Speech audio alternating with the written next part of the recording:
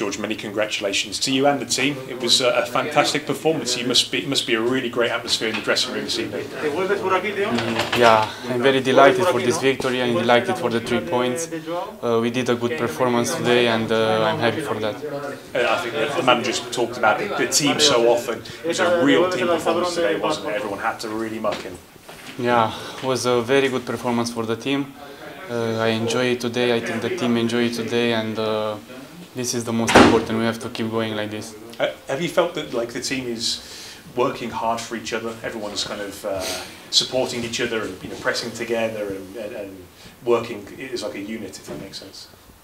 Yeah, this is the right word. It's a unit here. I think everyone is pushing for each other, for the team. We're fighting good now in the pitch, and this is the most important. We have to.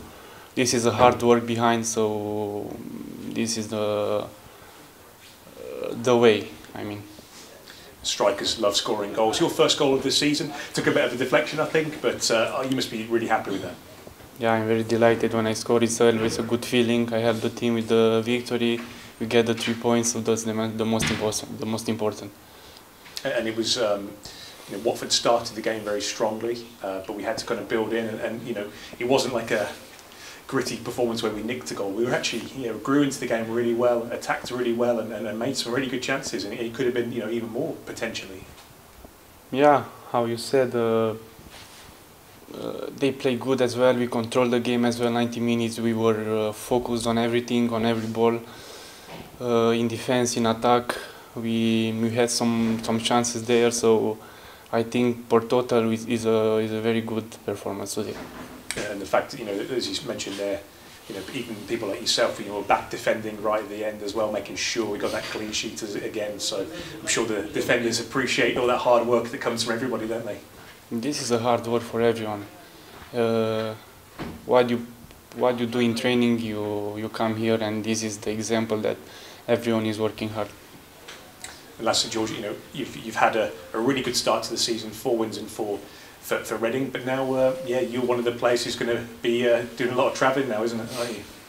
Yeah, we have three games in national team. It's a lot of travel, but it's a good feeling because at least you are there. I'm going in national team, and I hope I'm coming safe here again back, and I'm doing great there as well. With Romania too, I know you've got to play Iceland in the Euros qualifier.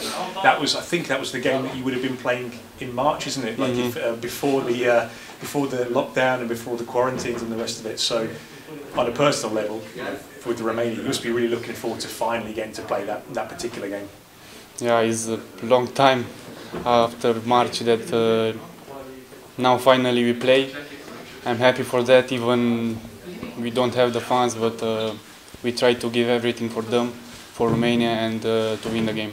I know you're a very proud Romanian and stuff. You'd love to kind of to qualify, because Iceland is a good example actually of a country that's had achieved that much in internationals, and they've had a good few years. And I guess you would love to sort of get back to Romania's best, because it's been a few years, hasn't it, since they've been qualifying for tournaments? Yeah, it will be a great feeling, I think.